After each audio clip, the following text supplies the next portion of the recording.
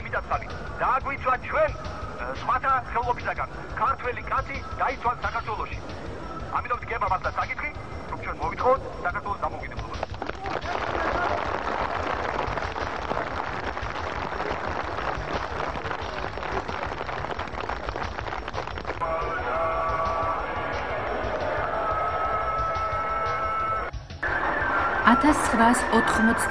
წლის ტრაგედიიდან 31 წელი გავიდა. 31 წელი შესრულდა საქართველოს დამოუკიდებლობის მოთხოვნით თბილისში, რუსთაველის გამზირზე მიმდინარე მშვიდობიანი აქციის დარბევიდან.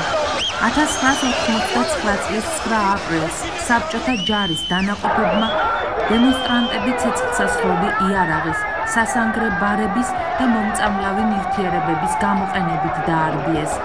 დაიღუპა 21 ადამიანი, უმეტესად ქალები, ასობით დაშავდა. წელს პირველი შემთხვევაა 31 წლის მანძილზე, როდესაც საგანგებო სიტუაციის გამო ადამიანებს არ მიეცათ საშუალება პატივი მიეგოთ დაღუპულთა ხსოვნისთვის.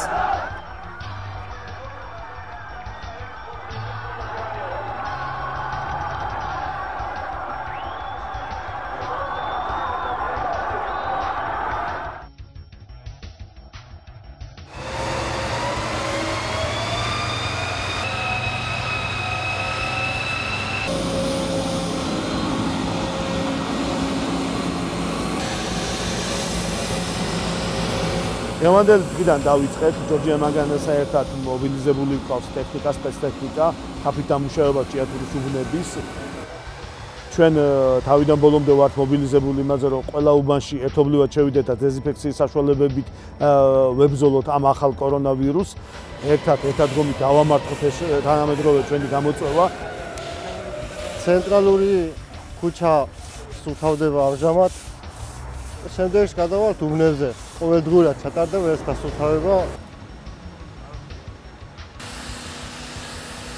ჯორჯიან მანგანეზე, როგორც მაღალი სოციალური პასუხისმგებლობის მქონე ორგანიზაცია, ქალაქ ჭიათურაში ახორციელებს ქუჩის სადეზინფექციო და მომრეცხ სამუშაოებს კორონავირუსის გავრცელების პრევენციის მიზნით.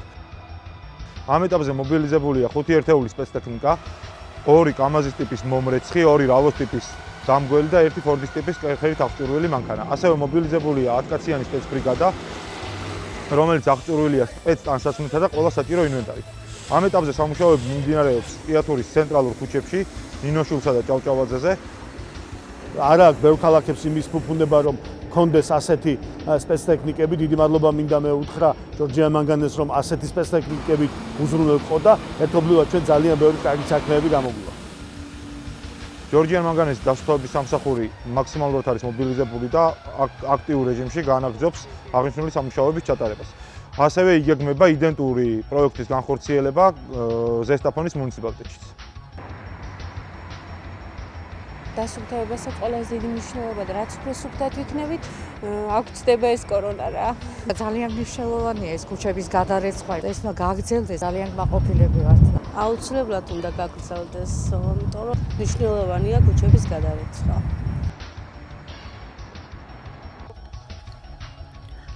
ვანის საკარანტინო სივრცეთ გამოცხადება არ იგეგმება, სწორედ ამიტომ იქნა მიღებული ის პრევენციული ღონისძიებები, რომელიც მეორე დღეა ვანში ტარდება. მუნიციპალიტეტში მოსახლეობას პროაქტიული თერმოსკრინინგი უტარდება და მოწყობილია სპეციალური გამშვები პუნქტები.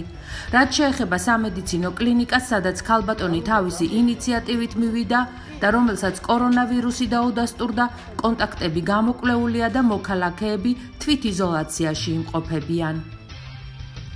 გუშინ დილიდანვე ჩვენს მუნიციპალიტეტში დაიწყო თერმოსკრინინგი. უტარდება ყველა ჩვენს მოქალაქეს, სულ ჩასატარებელი აქვს 30,000 მაცხოვრებელს, აქედან გუშინ ჩაუტარდა 6,000 მაცხოვრებელს. დღეს გრძელდება ეს პროცესი, გაგრძელდება მანამდე, სანამ მთლიანად არ ამოიწურება ბოლომდე ყველა მაცხოვრებელი.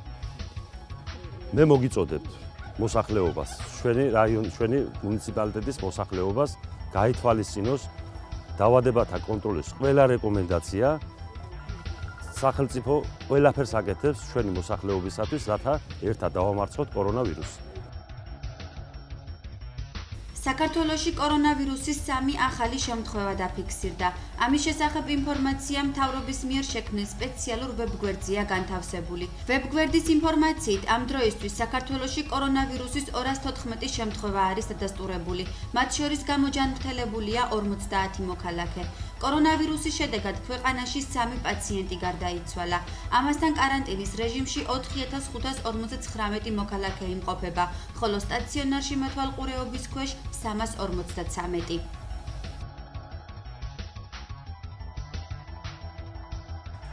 საქართველოში COVID-19-ის პრევენციის ფონდში 9 აპრილის მონაცემებით 124.500.000-ზე მეტი ლარია მობილიზებული.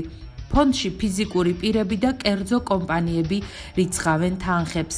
8 აპრილს ფონდში 24 მილიონამდე ლარი იყო. მას 100 მილიონი დაემატა. პირველ არხს დაუდასტურეს, რომ თანხმა ფონდმა ქართულ დარიცხა. ფონდი ბიძინა ივანიშვილს ეკუთვნის.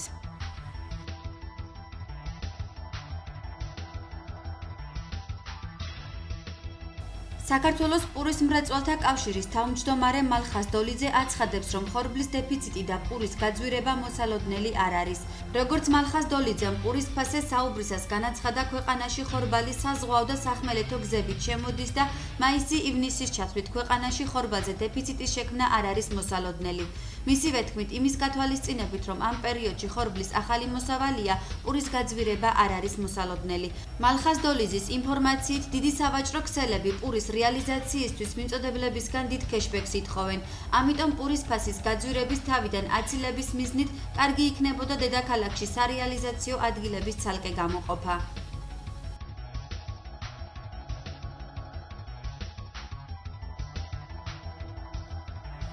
საქართველოს პრემიერ-მინისტრმა გიორგი გახარიამ ევროპის რეკონსტრუქციისა და განვითარების ბანკის და აზიის განვითარების ბანკის პრეზიდენტებთან ვიდეო კონფერენცია გამართა. იმ შესაძლო დახმარებისა და ფინანსურ რესურსებთან დაკავშირებით, რომელსაც ისინი საქართველოს გლობალური პანდემიის გამოწვევებიდან გამომდინარე გამოუყოფენ. მხარეებმა ასევე განიხილეს პოსტკრიზისული ზომები და დახმარება, რომელიც შეიძლება საქართველოს საფინანსო ინსტიტუტებიდან მიიღოს. რათა მთავრობამ შემდგომშიც შეძლოს იმ სახელმწიფო დაფინანსების პროგრამების გაგრძელება, რომლებიც დღესაც ხორციელდება მოქალაქეებისა და კერძო ბიზნესის მხარდასაჭერად. ვიდეო კონფერენციაში ვიცე-პრემიერი რეგიონული განვითარებისა და ინფრასტრუქტურის მინისტრი მაია ცქიტიშვილი და ფინანსთა მინისტრი ივანე მაჭავარიანი მონაწილეობდნენ. მოგეხსენებათ, რომ ძალიან ძლიერი და სერიოზული პარტნიორები არიან საქართველოსი აზიის განვითარების ბანკი, ისევე როგორც ევროპის რეკონსტრუქციისა და განვითარების ბანკი. ორივე ამ საერთაშორისო საფინანსო ინსტიტუციის მიერ საქართველოში არის დაფინანსებული ასეულობით მილიონი დოლარის ინვესტიცია, მათ შორის ინფრასტრუქტურის ნაწილში და ამ მიმართულებითაც ძალიან მნიშვნელოვანი აღნიშნოთ, რომ ყველა ის დიდი ინფრასტრუქტურული პროექტი, სისტემური პროექტი, რომელიც არის დაფინანსებული აღნიშნული ორგანიზაციების მიერ, მიუხედავად აღნიშნული კრიზისისა დღესაც მუშაობს და ფუნქციონირებს და არის აქტიურ ფაზაში.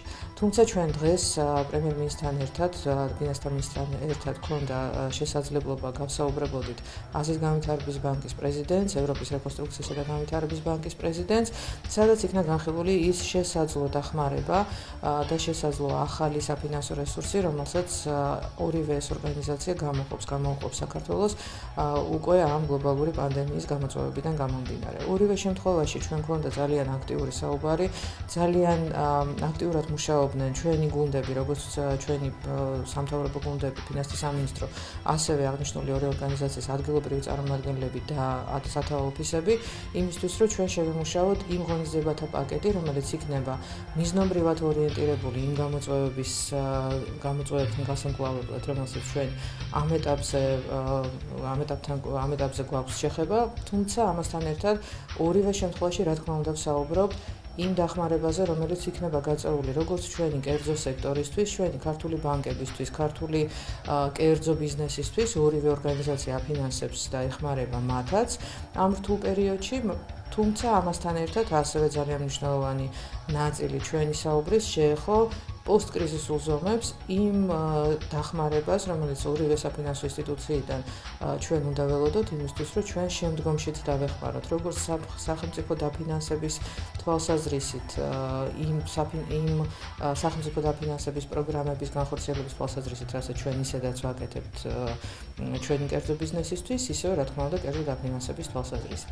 ამ მიმართულებით მინდა კიდევ ერთხელ ვისარგებლო შემთხვევით და მადლობა გადაუხადო ორივე ორგანიზაციას, ყველა იმ საერთაშორისო პარტნიორს და რა თქმა უნდა ამ შემთხვევაში აზიის განვითარების ბანკს და ევროპის განვითარების და რეკონსტრუქციის ბანკს ძალიან აქტიური მუშაობისთვის, გვერდში დგომისთვის და იმ მათ შორის იმ დარწმუნებულობისთვის, რაც მათ აქვს საქართველოსთან მიმართებაში. ორივე ორგანიზაციის პრეზიდენტებმა პრემიერ-მინისტრთან საუბარში აღნიშნეს ის განსაკუთრებული ვითარება, რომელიც საქართველოში არის, ის შედეგები, რომელსაც საქართველო უკვე აჩვენებს ეპიდემიასთან, კოვიდთან გამკლავების ნაწილში, ის შედეგები, რომელიც ჩვენ ეპიდემიასთან გამკლავების ნაწილში ვართ და რა თქმა უნდა, ორივე ამ საფინანსო ინსტიტუციას აღნიშნული შედეგები აქვს განხილული მათ შორის ეკონომიკის თვალსაზრისით.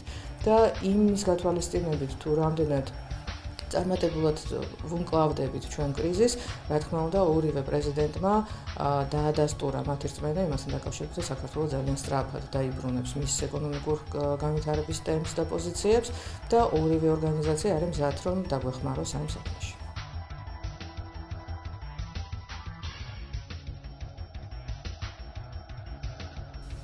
გუშინდელი ვაჭრობის შედეგად ეროვნულმა ბანკმა ლარის ოფიციალური გაცვლითი კურსი დაადგინა, რომლის მიხედვით დღეს 1 ამერიკული დოლარის ღირებულებამ 3 ლარი და 17 თეთრი შეადგინა. 1 ევრო კი 3 ლარი და 45 თეთრი ღირდა.